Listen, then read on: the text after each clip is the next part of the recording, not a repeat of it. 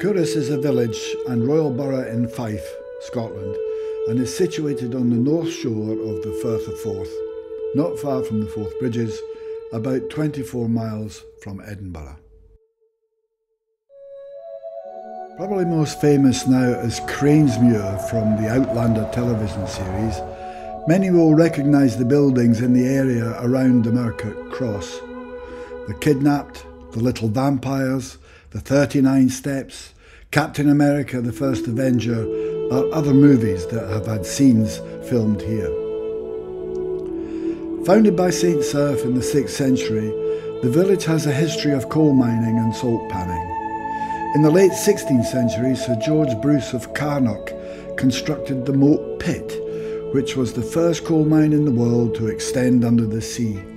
It used ingenious methods to drain constant leakage and was considered at the time to be one of the marvels of British industry. Culross contains many unique and historical buildings. It is hard to believe that it was once a busy and thriving port and created such wealth to the local laird and merchant that he built a palace. As a religious site, Culross is a starting point for the Fife Pilgrim Way. Culross Abbey is nearby, but is in ruins today.